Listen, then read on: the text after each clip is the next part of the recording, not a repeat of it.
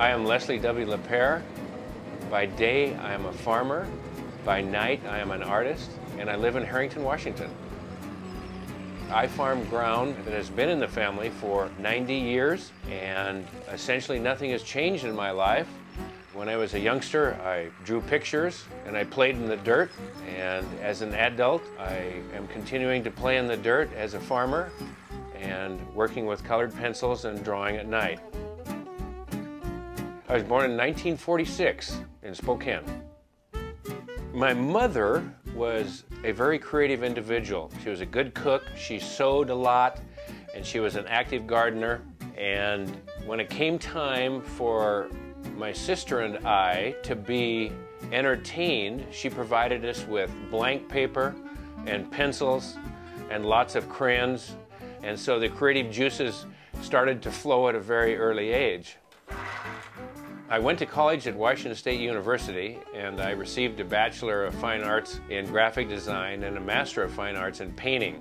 And today I do a lot of graphic design, and I do business cards and book covers and logos and colored ink and pencil drawings.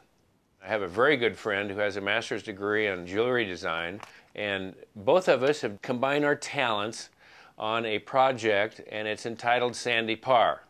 We have decided that instead of making something and trying to figure out who to sell it to, that we would figure out a group of people that had disposable income and make a product for them. And Sandy Parr is the name of a company, and we make Champlavet enamel ball markers and pins and charms, primarily for sporting people. Never too old to rock and roll, baby. We also do buckles with Sandy Parr, Champlavet enamel buckles. But our focus primarily right now is on ball markers for golf courses and golf tournaments. We also do pins for ski resorts and charms for hotels and restaurants and nonprofit organizations. Champlavet, it's an old French method of taking a copper sheet and applying glass to it that's melted at 1350 degrees, ground smooth, refired so it becomes shiny. Then it's either silver or gold plated. And a drop hammer is used to create negative recesses in the copper sheet that contain the different colors of powdered glass. I like art that is narrative, that is colorful, that tells a story and has subject matter to it. That's good art to me. If I had to make a choice between art and farming, I would select art. Art is cleaner, you can utilize more of your creative problem-solving techniques, it's more colorful. It's of higher interest to me than farming. I love farming, don't get me wrong. I love the landscape, and I love the heavy equipment, and I love the movement of the heavy equipment over Mother Earth. And I like to do things over and over again, sharpening pencils or driving a tractor over the same piece of ground 9 times during 1 year, and I like the repetition of it. I like tools, whether or not they're pencils or air wrenches or hand tools, screwdrivers and pliers, etc.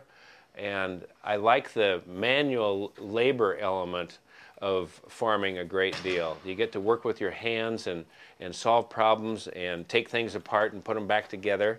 And that is very similar to art, where you start with a blank paper, you add to it, and so it's more of an additive process. But there are a great deal of similarity in terms of my love for tools, like so. I'm an active gardener, and I share that with my best friend and my darling wife, Eva Samova. We have a very big garden, and I love gardening, and I like to cook, and I love to travel to foreign lands. One of the things that people don't know about me is that I'm an accomplished juggler.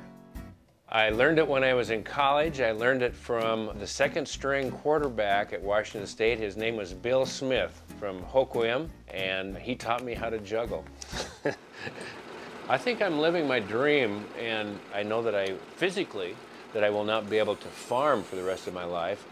So I think that probably my long-term goal is to figure out how to gradually move out of farming and to be able to support myself and Eva on my design and artwork. That's my goal. I'm a passionate person, and my art and design allows me to express some of that passion and love for life in my design work and artwork. I like being able to be an artist and a farmer, which is an odd combination, and I like that. I like being different.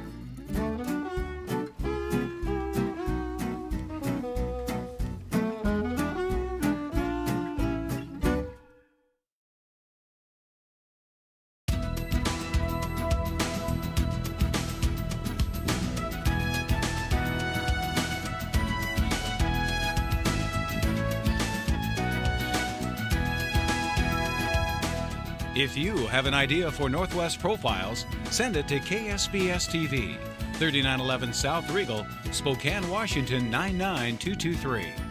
Northwest Profiles is a presentation of KSPS Public Television.